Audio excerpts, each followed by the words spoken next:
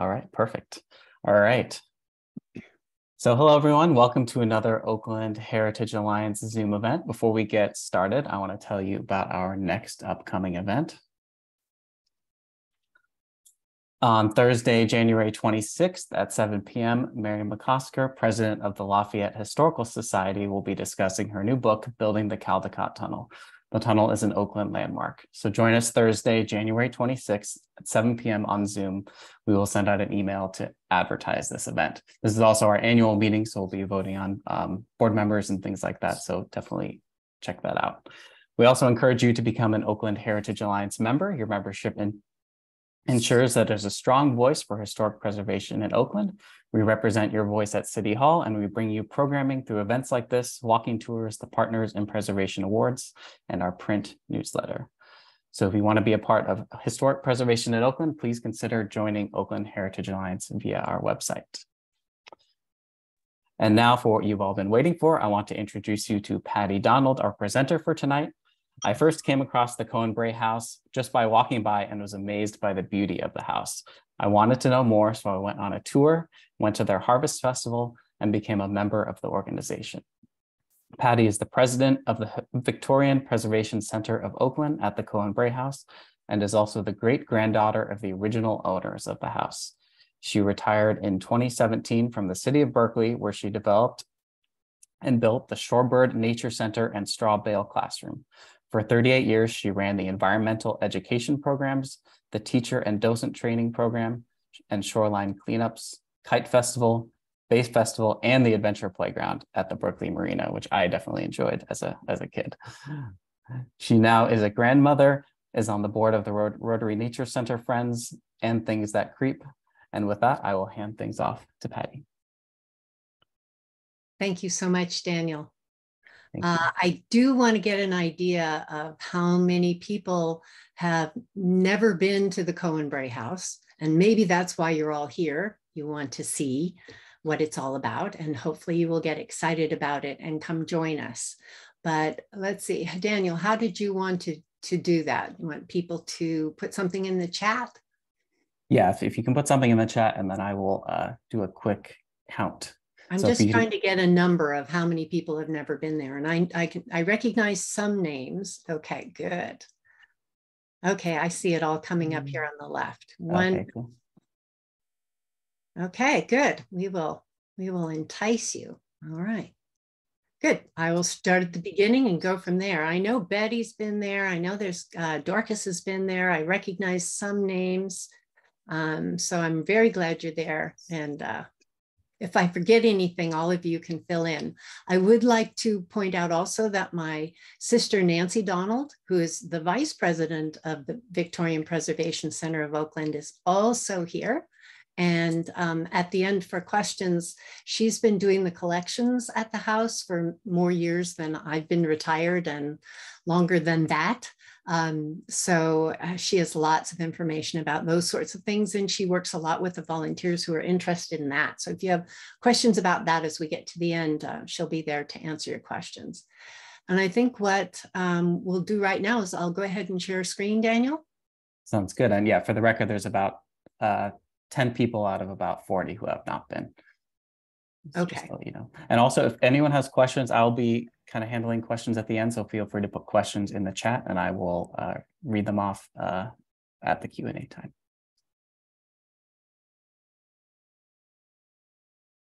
Okay. So can you see my screen? Yes. All right. I'm going to go into, and this is all at the top. Can I move it? Yes. Going down here. Okay. I'm very grateful for Daniel and Laura and Charles, who went over the show with me and helped me figure out exactly what are the best things that you guys as an organization might want to see. So I changed my opening slide and added a picture of the house that was drawn by Emelita Cohen, who was our great aunt, who was born in the house and lived all her life, 90 years in the house, and started the process of saving the house and reaching out to OHA and getting their help to continue saving it. So Emelita did linoleum block carving, and we sell her cards at the house. And if you like her work, it helps us out. So see how this front porch is? That's what we want to bring it back to. But she has about 6 of these of the house. And in each one, there's something a little bit different. There's always a postman and a dog in the pictures. So I love this picture, but I'm so glad to be able to share this with you. I am going to be talking about the people that made this house the way it is and the people that are working on it now to save it and how it got to be in the condition it is.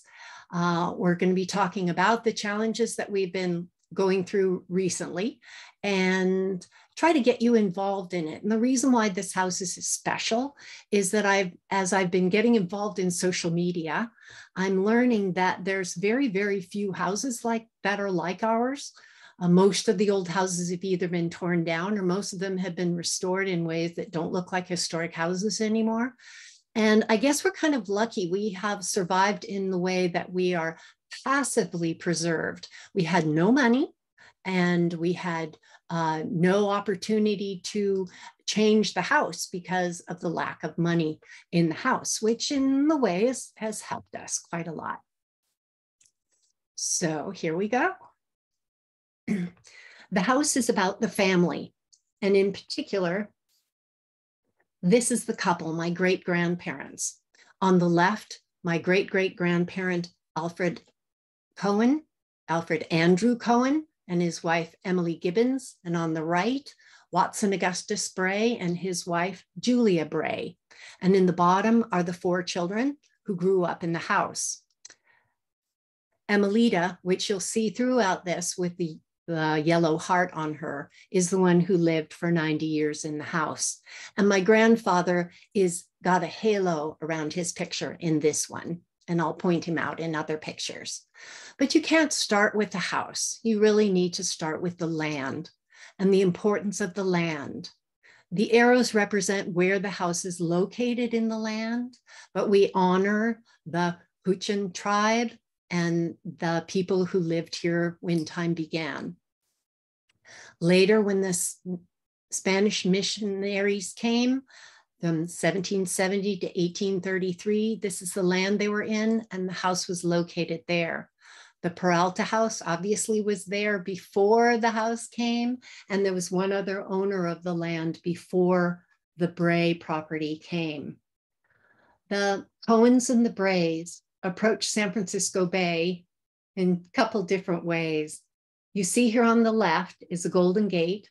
This is a David Ramsey picture that I've had for many years. And I love the way that nobody had any airplanes yet. This is a wonderful view of San Francisco Bay. And you really get to see the terrain. You can see the Sacramento and San Joaquin rivers and the Sierra Nevadas in the back. You can see Mount Diablo, and you can see how the East Bay was shaped through earthquakes all the way down to the South Bay. In the time this picture was done in 1865, the Brays had come through the Golden Gate. They had lived in this area here, and this got to be too crowded. So they moved to the country across the bay. So you can see the peninsula of Alameda. Again, looking at the peninsula of Alameda, here on the far right, you can see the Cohen house was very close to the Bray house. But at that time, there was no channel dredged between the 2 properties. You can see Lake Merritt, you can see Coast Guard Island, and the change that has happened in this area here.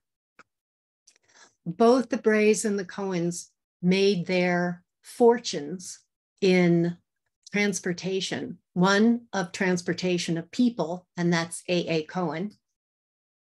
His property, again, here's Alameda. This red line shows where it was dredged through San Antonio Creek. So here's the Cohen property, and up here is the Bray property. We'll be talking about all of those, starting with the Cohens. So Alfred Andrew Cohen came over at the age of 17 with $100 in his pocket, and decided to utilize his finances. It's one of those tricky things that you talk about as a historic house. It's talking about rich white men who owned and built land in the East Bay. But this is a rich white man's son whose family lost their plantation in Jamaica. It's a coffee plantation when they emancipated the slaves, and all their fortune ended. So since he was a middle son, he was given a little bit of money and told to go to Alaska originally, and then came back to Marysville when Alaska didn't pan out, and then ended up getting into law and transportation. One of the things that got him his fortune was when he rebuilt these railroads and sold them to the Big Four, who then used the Transcontinental Railroad to bring people to the West Coast. So what you would do before 1863 is that you start from San Francisco and you would take the ferry system over to Oakland and Alameda, and then that's the ferry down there. He had 3 or 4 ferries. This is El Capitan. And then you would get off the ferry and get onto the train. And you'd go down to Warm Springs or Niles, which you can on BART today. And then you would go over to his personal hotel, the Warm Springs Hotel, and in the far country, which actually was a hot springs at the time, but because of the earthquakes and things, the springs have disappeared. So when he sold that property and the railroad, he was able to increase his value. Our claim to fame is that the trains for the first month came to his personal rail station in Alameda before they finished the Oakland Mole a month later. I love these trains, aren't they gorgeous? So up here, he had about 106 acres. And this is actually his second house that was built in 1870. It had 3 solid floors and an elevator that went from the bottom to the top. And Emily went and saw the elevator and thought about her rambunctious children and decided that they'd close off the elevator and use the stairs. So they all had large walk-in closets.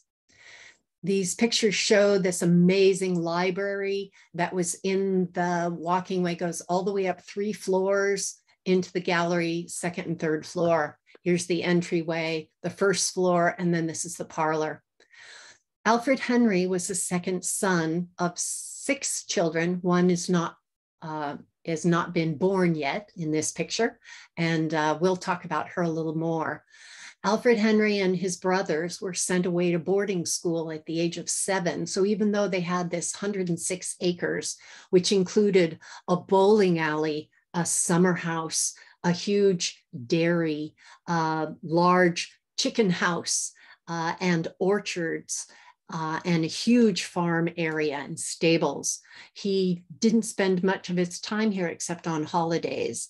And I think the reason why he was sent to school is because when Alfred Andrew Cohen's parents lost their fortune, he was pulled out of school at an early age and missed out on the education he thought he was going to get. So he wanted to make sure his children got that education. Unfortunately, not very long later, about 27 years, the youngest daughter was going to be married and have her reception at this gorgeous house. And apparently the plumber, who was the one who did the lead roofing at the time, left a coal up in the roof and it burned through. Now there's a story of the reason why there was no water pressure, which I'll get into in the next couple slides. But unfortunately, there was no fire hydrants nearby and the house burned to the ground. But because they were getting ready for this wedding reception, they were doing remodeling inside. So they pulled a lot of the things into the summer house and into the bowling alley. These pieces were saved from the fire. This is the summer house and the bowling alley here. This dog right here, we don't know whether it's the 50-cent dog or the $5 dog, was part of the Fernside collection, as many of the items you're going to see as we get into the public rooms of the house going on in this program.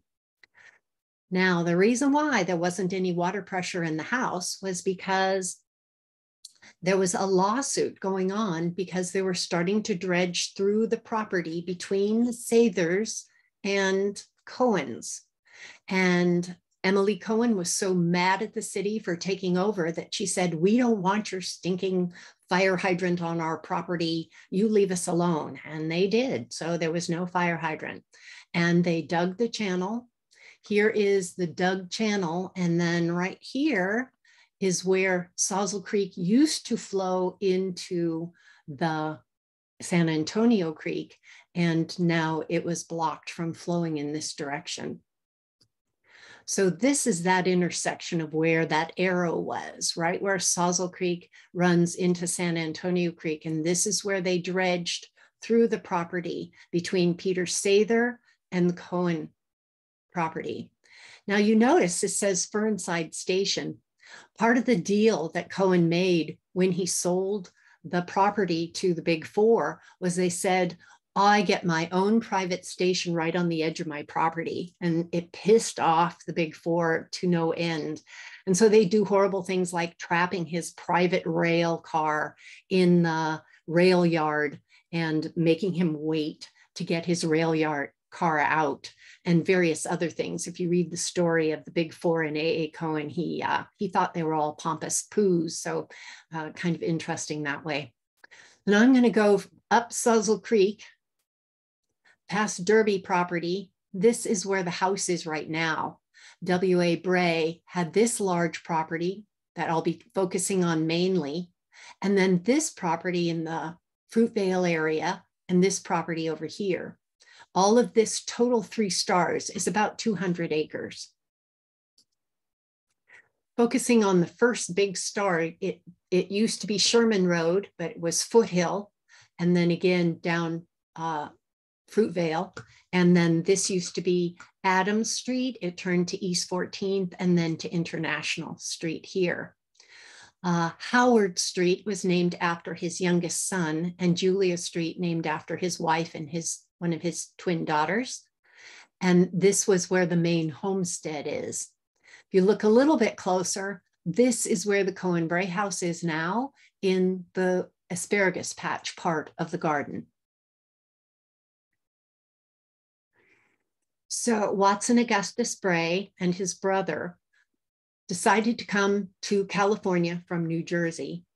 And they did it by taking a herd of cattle from the east to the west coast, which when they came to the gold rush, everybody was very, very glad to see them. And he got a lot of money for the cattle that he brought over.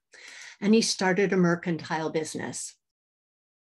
And he used the ship, the Alma, as one of the scow schooners. In those days, they were the 18-wheelers. So where Cohen moved people, Bray moved items. And the scow schooner, I'm a sailor, so I really like this. They're flat bottom boats, and they have a keel that they can, or a centerboard that they can pull up, so they can go very shallow up into the agricultural areas and offload the hay, which they brought back to San Francisco to feed the horses, technically gasoline, which I guess make gas. But yes, that's one of the ways they did it. You also hear about them carrying oyster shells and lots of lumber. Ships were very, very important in those days to bring Bray his commodities. And he had a family friend who was the captain of the Three Brothers, which was the largest sailing ship at the time to come into San Francisco Bay. And they were very close friends with the Brays. And we have documentation of the dates they sailed the ship, and it took 112 days to go from England around the Horn and back to California again. I'll talk about Cummings again. So the Bray estate was located here. And in those days, it was quite beautiful with large expansive areas. This used to be the Piedmont of Oakland. This was the country. And this was a retired gentleman who came retiring and then tried their hand at farming and other wonderful things. Cummings was built a property right here on the corner. There's actually an apartment building and a wonderful tanquera there with great Mexican food at the corner now. But this is what it used to look like. And the Cohen Bray House would have been behind it here. The other neighbors had equally beautiful houses in this area. And Derby lived across the street. This was Derby's estate, quite beautiful. And now Montgomery, well, then there was Montgomery Wards, and now there's a school. But some of you may remember Montgomery Wards. It used to be at this corner across the street there. So as we move on, you can see what the Bray estate looked like in a color drawing and in a photograph. In 1865, there was an earthquake and the top part of this house was damaged and then rebuilt. But these beautiful trees are going to be part of a story I'm going to be telling you soon. So remember how beautiful these trees look in this photograph too. So the Brays were the post office. That's why they were the only ones that had a mailbox nearby. And so they were the first post office in the area. And Bray was quite well known in the area and served on the Board of Mills, which Emma did. And Emma's got a heart around her head. Her mother and father had two sets of identical twins, 21 months apart. Here you can see two of the boys who survived into adulthood. And Julia is the female twin whose baby sister, Mary, died when they were 3.5 years old. I think they had 2 or 3 more children who didn't survive into adulthood. So in 1882, Emma was engaged to be married to Alfred Henry Cohen. And of course they did all the right things, and she was sent to New York City and they had to separate them for a year to make sure they still believed in it. But they were pretty dead set that they were going to be getting married. And so the Bray family gave the garden property to Emma and in 1882, and the Cohen family, not to be outdone, furnished it. When they got married on February 28th, there was over 500 people at the wedding. The governor was there and all of the important people in the county. The wedding was in the house, and the wedding guests arrived with their carts through this area and circled around. And Captain Cumming, who lived right across the street, right there, he supplied his sailors. And they climbed into the trees and put Japanese lanterns with little candles in them to light the way. And it must have looked absolutely glorious. At the end of the wedding, the couple was supposed to get onto the train and go to Del Monte for their honeymoon. But they decided to steal around back and go into the master bedroom on the 2nd floor and watch the wedding guests as they departed the wedding and spent their first night in the house itself. Now, this is all lovely and beautiful. And unfortunately, having the Brays across the street only lasted for another year. The Bray brothers' business was being embezzled by 2 employees. And in order to pay back the loans for the business, they had to sell all 200 acres. And at one time, the house itself was also a possibility to be part of the acreage that was going to be sold. So they had to go to the Supreme Court to justify that it was a gift to his daughter and that that was not part of the property. And I think that has a lot to do with how important it is to save this house, is that it could have been gone a year after it was built. And luckily they were able to hold on to it. Here's another of Emelita's drawings, and there's the postman and there's the gardener. I don't see where the dog is. Oh, under the dog's under the tree over here. So luckily they saved the house and life went on. So Emma Bray Cohen was a socialite. She loved to play the piano. She was in the music department at Mills. And her piano is a Steinway. So Alfred Henry, being a sportsman, got a horse, and his horse was named Sable Steinway. So they were a wonderful couple doing what they could until all the children were made. And that's going to be happening soon. Alfred Henry, even though he studied law and was in his father's office, was kind of undershadowed by such a great lawyer that Alfred Andrew Cohen was. And I think he was more excited about sports and being a rich man's son. He didn't care as much about money, but he got very excited about inventing. And this radio he thought was going to be his success, but unfortunately it didn't turn out that way. There was a fire because he used white gas in the original priming of getting this radio going, and it burned down the back barn, and he was severely burned at the time. And I think losing the patent had a big impact on his depression, and he wasn't quite the same after. But they had 4 beautiful children.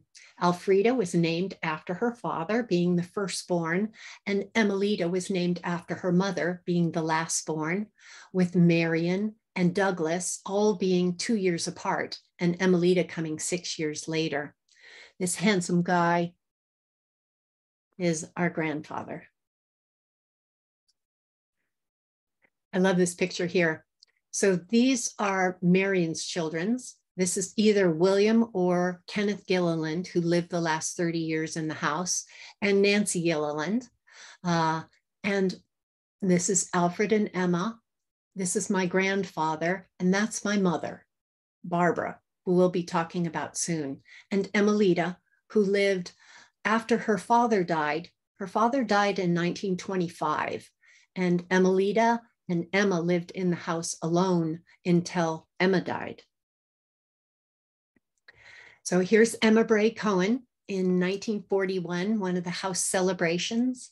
I think it was the wedding engagement party for Nancy, who you saw in the other picture, and her husband. And this is my mother here, Emmelita, who lived in the house her whole life, and Marion, who's Nancy's mother, and all the rest of the siblings around. My great aunt is still alive, and that's the only one in this picture. Now, we were all told that we couldn't sit at this table until we were old enough. And now we're all old enough, and there's lots of space. So here's a picture of my mother when she got married in 1943, sitting on the armchair, holding on to Emma's hand. And in the picture on the far right, that's my mother in 2012 wearing the same dress that Emma is wearing in 1943. And my mother's wearing her wedding dress in her reception. This is my reception, and I'm wearing my mother's wedding dress. And this is Nancy with her baby Carrie, and I think Patrick's swinging around somewhere in the back. It was hard to get Patrick to sit still in this picture, if I remember correctly. So, challenges. The family got older. These red ones are when the matriarchs died. The men of the house died. And this is kind of when things started to fall apart. Even though Alfred Henry hadn't made a lot of money when he died in 1925, we're looking through the records and trying to figure out, what did Emma live on?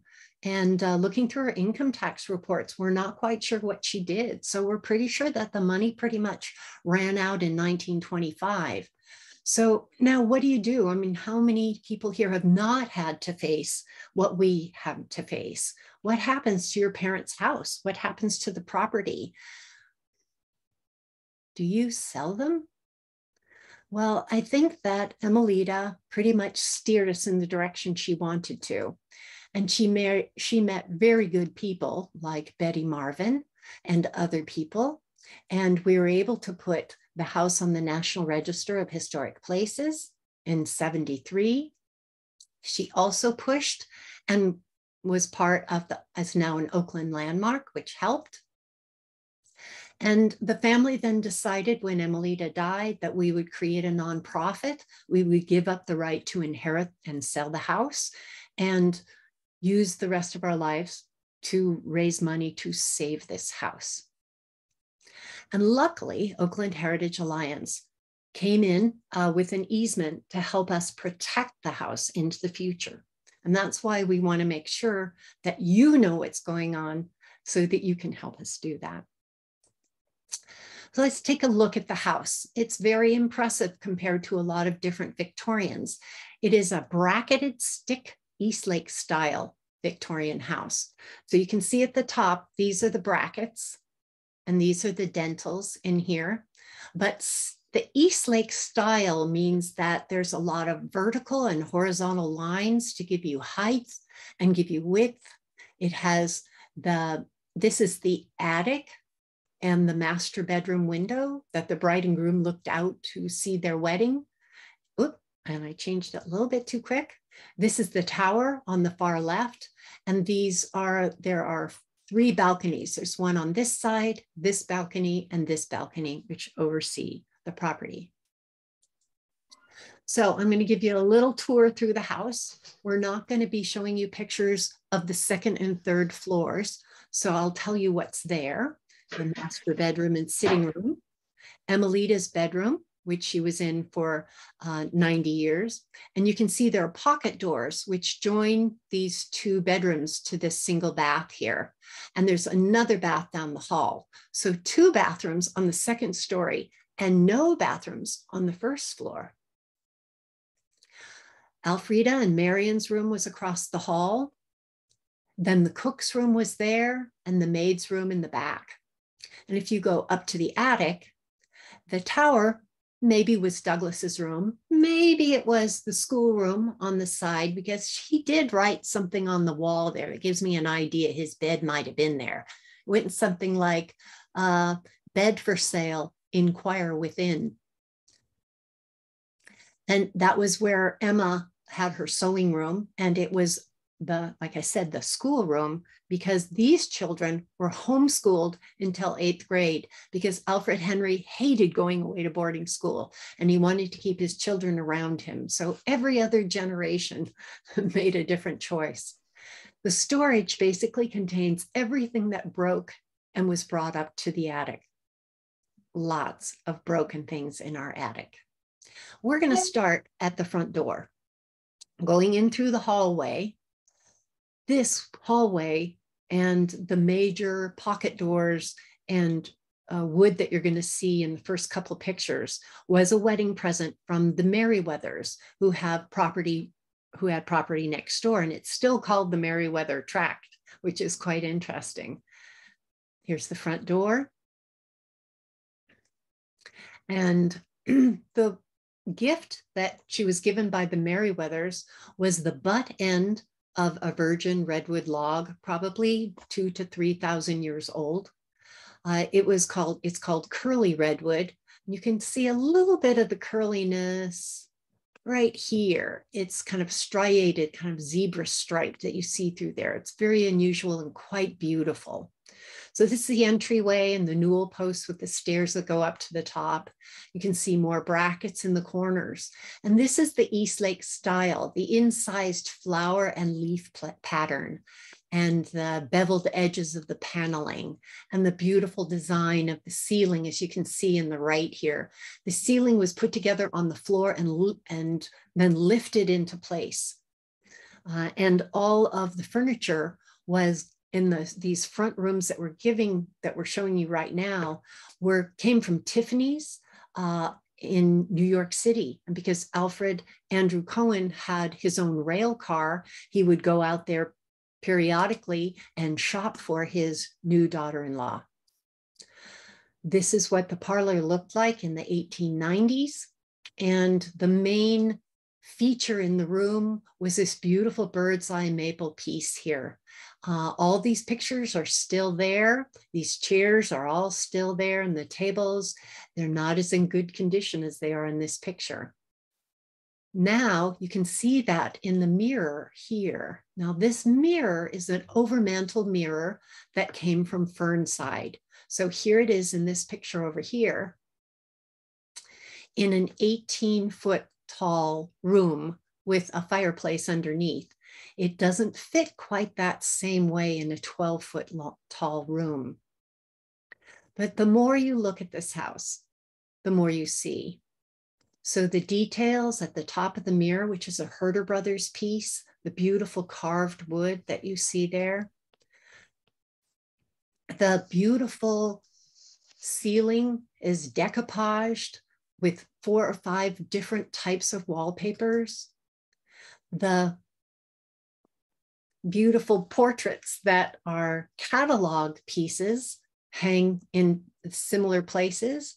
But the thing I love about this picture is the carved frame. Because they're dealt in wheat, you can see how important that would be in this house. The dining room, which if you're going to come to our holiday tea, there's still spaces in the holiday tea if you're interested on January 7th, and our beautiful library, which we no longer are able to burn fires in the fireplace, unfortunately, because of the condition of the chimney. Okay, so changes have happened over time. So this is the first floor only. And the most recent change has been in 1992, we increased the original porch that was built in 1896 to be large enough to work with our school classes. And it's a lovely covered porch to be able to do extra work. Originally, if you look on this far left picture, there was no porch over here. And from the kitchen, you would go through this door into the laundry and then into the porch. But when you have 4 kids, the formal dining room gets to be a little heavy and they needed a breakfast room for the kids to eat in. So in 1896, they sealed off these doors and created this breakfast room. Then in 1907, and they created this porch because they got rid of the porch. They created another porch, which has these beautiful windows. And this is our guest shop now. In 1907, when the 2 chimneys that were here and here twisted and fell into these rooms, these were taken apart and these windows were pushed to the far edge to make this beautiful room, which was decorated in the most populous modern style at the time, which was the craftsman style. So again, you'll see another mirror on the far left that is the golden age or the gilded age style of Egyptian that came from the Fernside ballroom. The base of that is in the dining room, and that actually blocks the original door that came from the side porch that used to be here. The 2 chairs in front of the mirror came from A.A. Cohen's railroad office, likewise with that oil lamp that's there in that picture. On the right side, that large couch was also from Fernside and made its way into the Cohen Bray House after being rescued from the fire. And if you look down here, you can still see it's singed. And we have the piece that used to be on the top.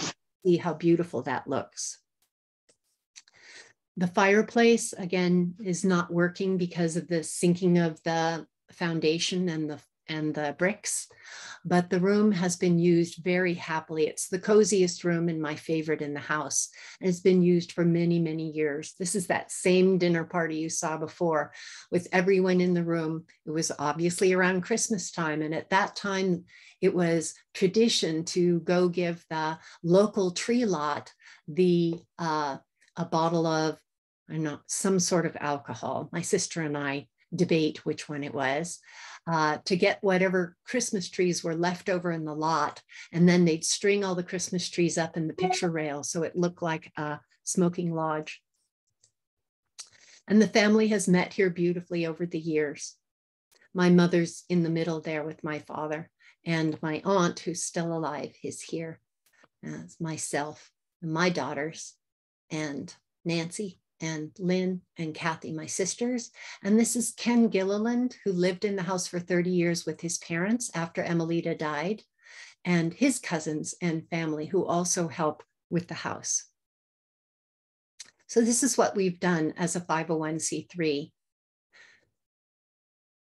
Nancy's in charge of the cataloging. We'll talk more about that. I'm going to be showing you pictures about all of these things in a minute.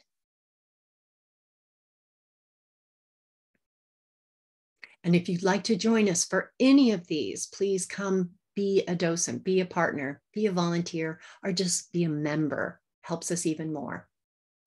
Our school programs are wonderful, and there are fewer kids walking down the street thinking it's a spooky haunted house. It looks a little less scary every day. We do education programs for teens. Emelita saved all these amazing newspapers about every major event that happened. She and her family collected for 138 years everything that was important during their lives. This is quite a time capsule of one family's view of the world. And to be able to share this with all ages is quite amazing. Giving kids a chance to get off their computers and use hand tools and get credit for volunteering is part of the fun, working with youth groups.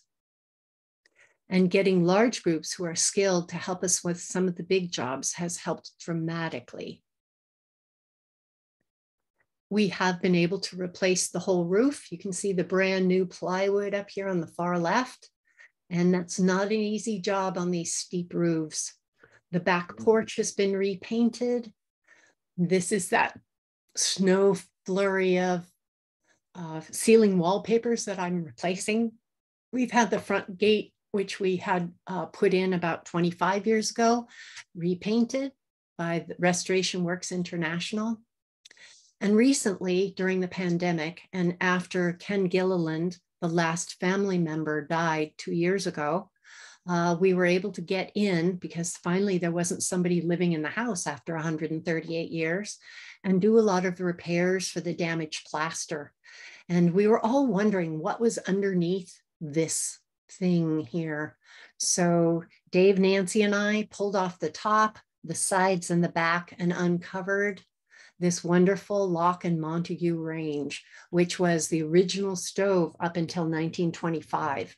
Unfortunately, they cut off the doors, so we can't see what that looked like. But you can come see it at the house. We also took out the old floors.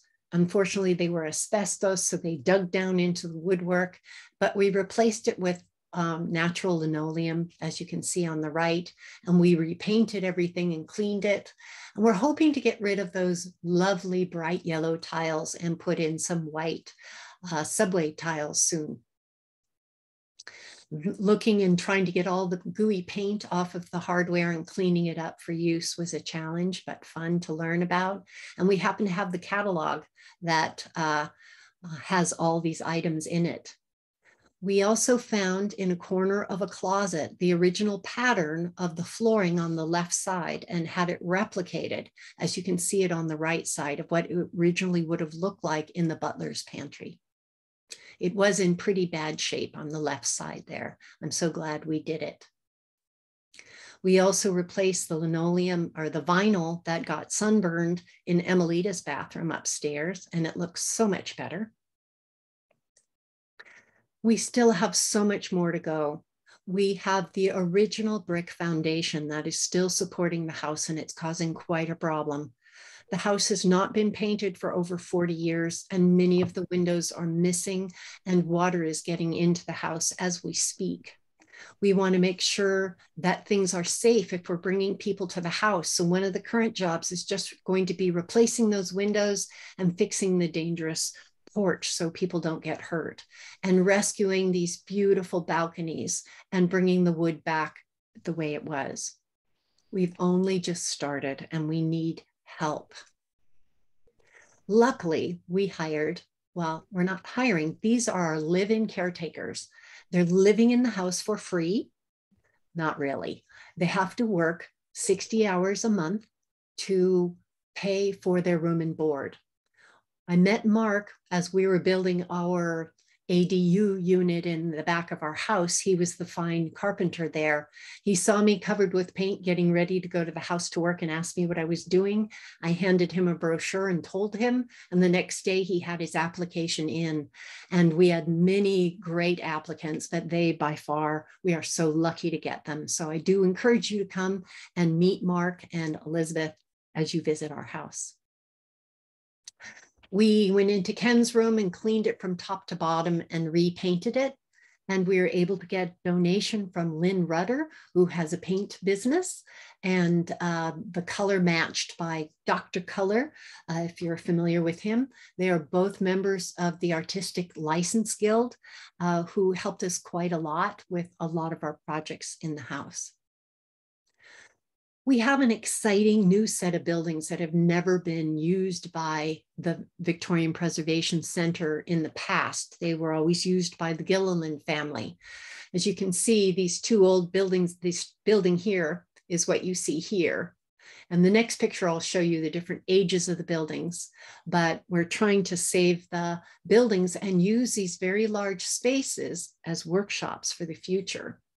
So those two buildings were built in the between 1900 and 1920. The next building and the garage. This building was built in the 1949, and then these buildings were built in 1954. So we have access to all these spaces to be able to use it for our gardening, to be able to set this up, to teach people how to rebuild their wooden windows and become more sustainable by creating and having workshops for people to join us and learn with. Now we have no paid members. We have a board of 4, unfortunately. We desperately need more people on our board, and if you have knowledge and would like to help us move forward, we're at an amazing place right now to grow. We actually have had a woman who is gifting us her estate, but she's not dead yet. So we are still working on getting the house ready for prepping it for painting and for the foundation work and things that need to be done until the money becomes available. And we desperately need help doing that. So if you like cooking, if you like cleaning, if you like working in the garden or singing, as Sandy Morey, far left, sings for all of our teas, or coming and decorating. We're going to be decorating the house this Saturday and Sunday. If you're interested in coming, you're welcome to come. Hank Dunlap, who is an art and textile historian, has been one of our mentors for the last 50 years, and our lives are so much better because he's been there. My mother, and then Paul Roberts, who was the past president for many years, who recently moved to Santa Cruz, along with Patty Reidenbach, was also on the board and recently retired off the board. So we are looking for new blood. Julie is a great gardener, and she is our treasurer, and it has made all the difference to get her help, and we need yours. You can help with collections. We have all the clothing that you would want to get your hands on. This is a group of women who came to sew tags in, and the collections are all put on the computer. And Nancy's been making this her life job to touch and get to know all of the pieces of not only fabrics, but ceramics and beautiful items that go, these are all the original wedding presents that are still in the locations that they were put in 1883 or 1884 when they got married. And these fabrics are just lovely. This is Karen talking about it. We're going to create more videos for people to learn. I'm not going to spend too much time on it right now. If you want to learn more about our collections, you can get on the hub, which is catalogit.app, and that's was created by Dan Rael, and we were one of his test pilots. And a lot of our collections that we want the public to be able to have access to are listed there. So you can see without even coming to the house what we've got. This is what the website looks like when you get there, and you can link to our website once you're there to see some of the beautiful things that we have. And again, there are very few houses in this country that are still intact the way we are. So you can come to events. We hope to reinstate the 12th night dinner, which you'll see in the upper left program, upper left corner there. You'll see tours. We do paranormal events.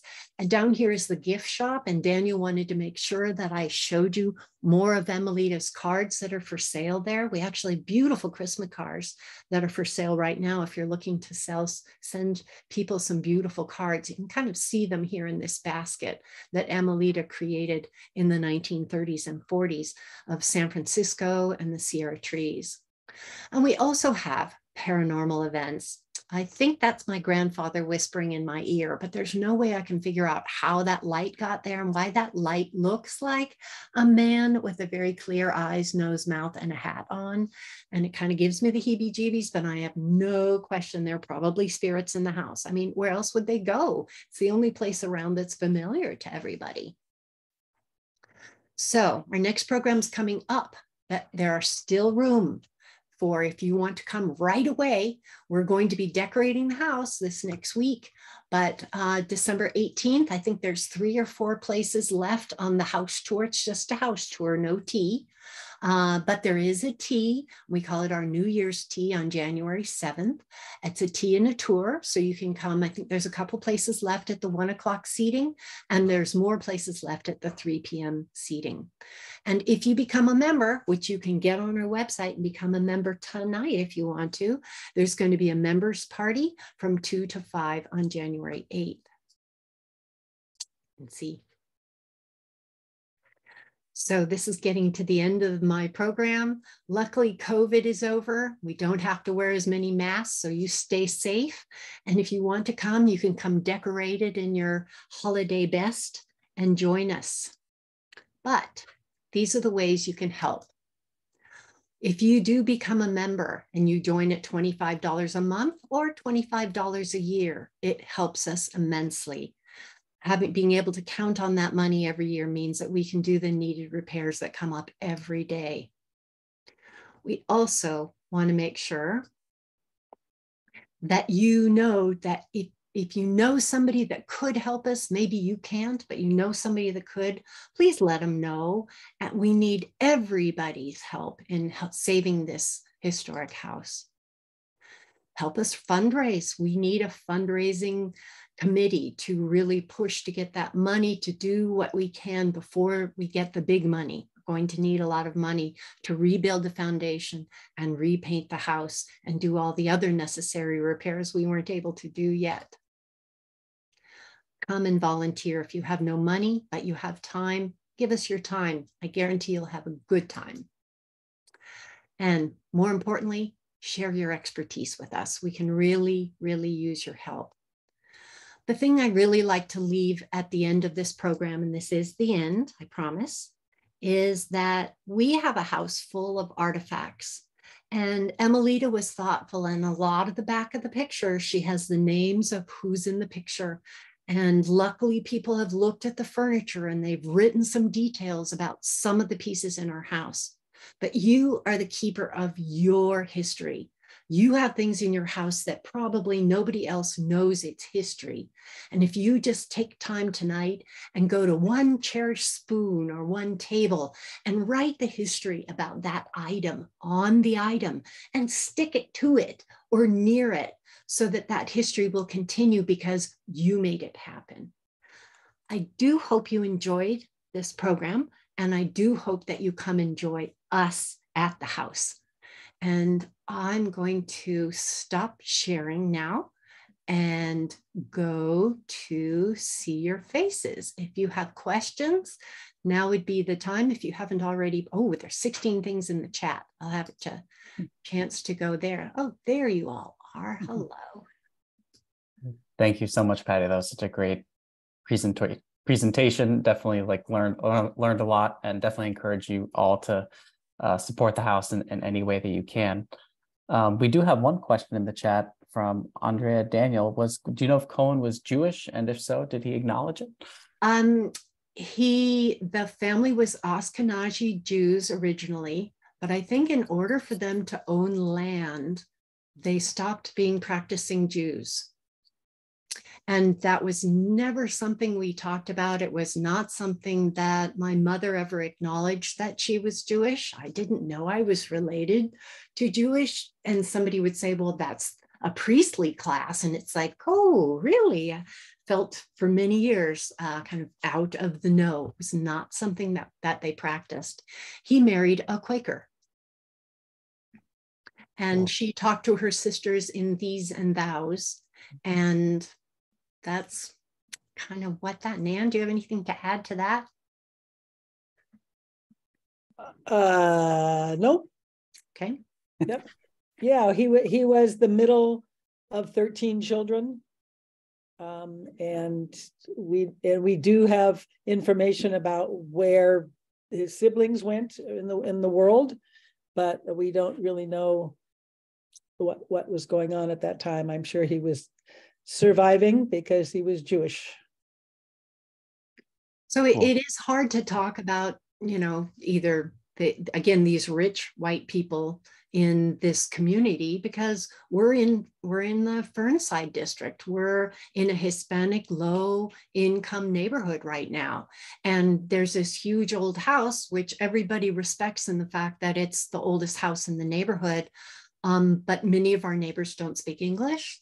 But they're very nice people, and they always wave and smile when we're working in the yard. And we're trying to figure out, how do we fit into this part of Oakland? Because it's not an easy thing.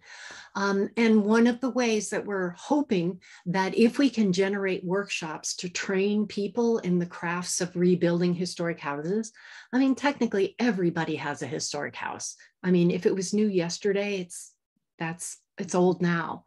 But people that have wooden windows, or people that have broken furniture, to be able to train people in crafts and focus on the neighborhood and see if we can train people in the neighborhood to take on these crafts. So a lot of these craftsmen are retiring, and there aren't people interested in that business anymore.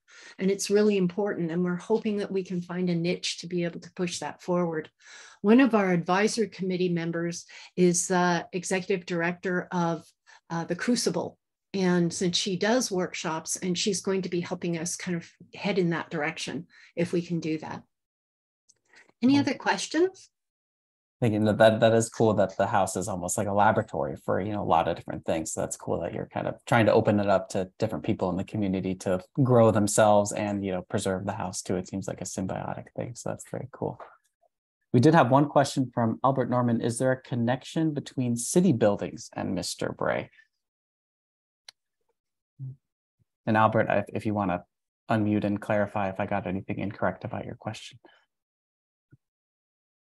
But yeah, maybe to expand it. Are there any city buildings associated? Yeah, I thought there were some city government buildings that had the Bray name on them. If you know of some, I'd love to hear about it. I do know that in San Francisco, there's Cohen Alley, because he had his law offices there. So I know that Cohen has an alley, and there's redwood trees in the alley. Nan's been there. I haven't been there before. But I don't know about any city buildings in Oakland that have the Bray name on them.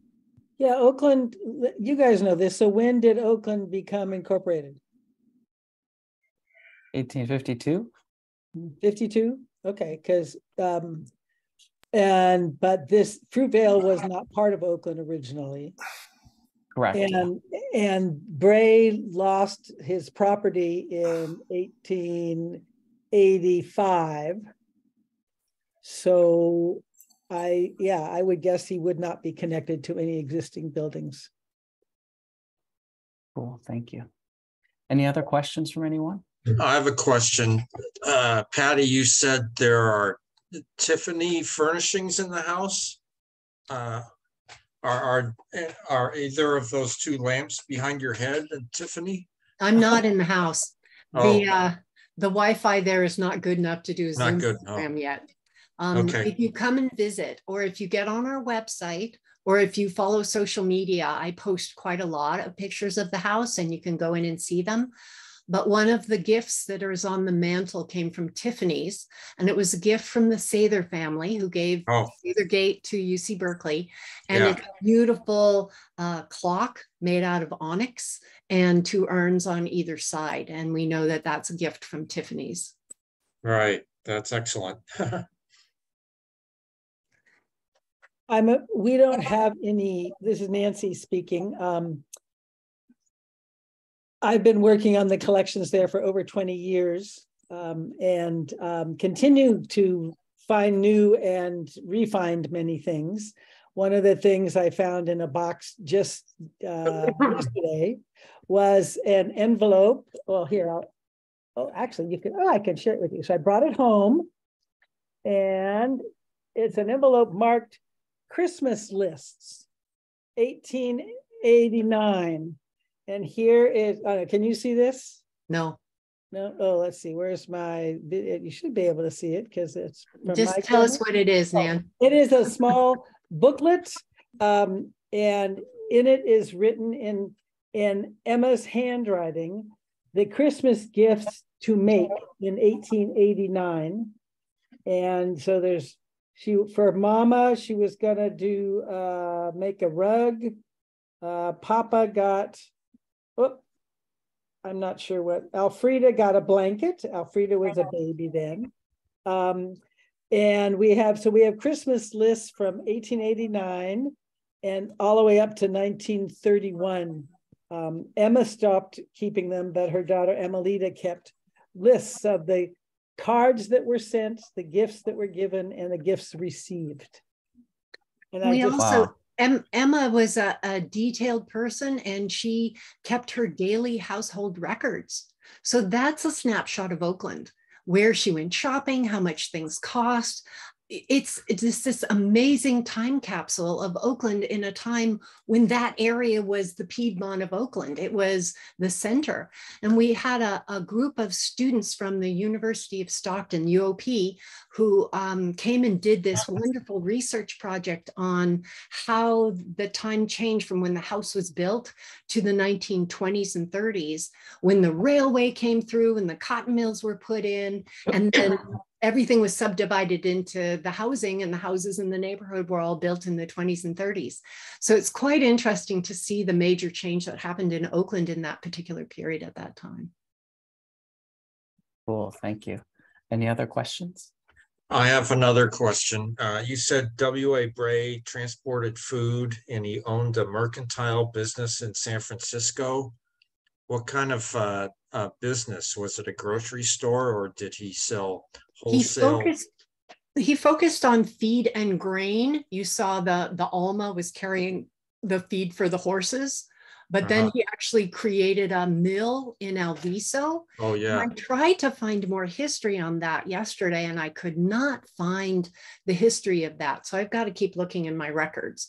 But it's hard when it's the trickle down of parents and parents' parents and great aunts that tell you stories, and hopefully it's all going to stick, and you try to compare stories with everybody else and find where it's written down.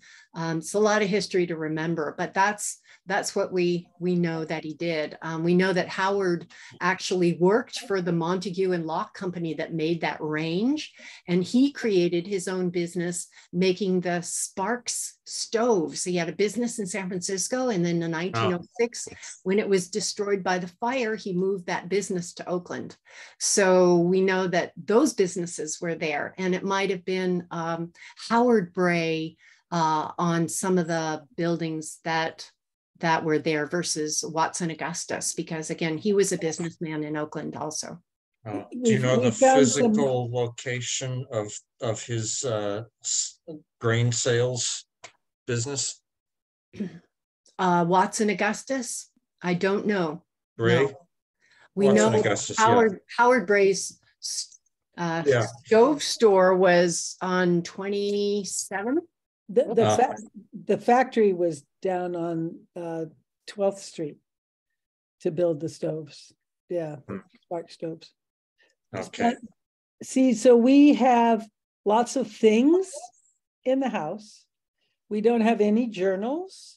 We don't have any diaries.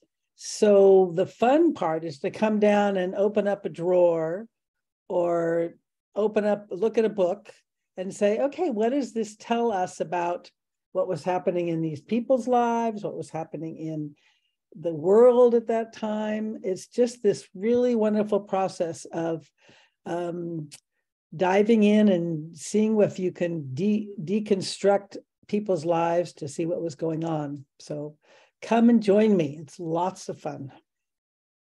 And me. Cool, thank you. Any other questions? All right, I think we'll close it out. We'll definitely send links to, you know, or an email to everyone with all the information with regards to upcoming events and the catalog it link as well. And thank you all so much for coming and for supporting the Cohen Bray House, and definitely hope to see you soon at the house and on a future OHA event as well. So thank you all and have a good night. Thank you, Daniel, and thank you for recording. For sure. And we'll send out the recording as well. Yes. Wonderful. Thank you so much. Thank you, everybody. Good night.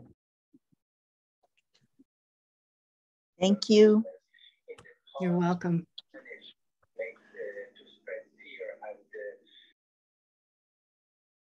I'm seeing all these people that came at the end. How many people actually came?